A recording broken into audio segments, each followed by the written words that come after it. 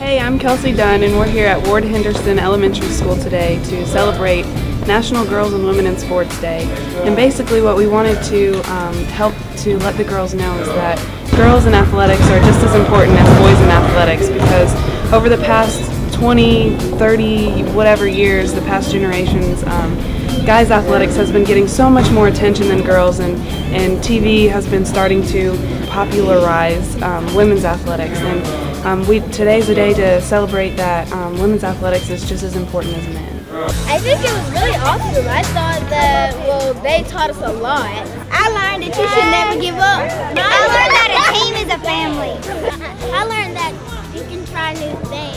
I think I'm gonna be a great player. I think you should never give up. Don't stop believing. I think that I'm gonna play softball. For Mississippi State. I think that coming to visit our school was great. Like, it's awesome to see softball people and like people that are a good model for us. And I think that that's going to be really good in the future for me and my other fellow friends, because we could learn more things from them. And as they said, you never stop trying, just keep going and keep going until you finally win. If somebody says you can and you do it, say, I told you so.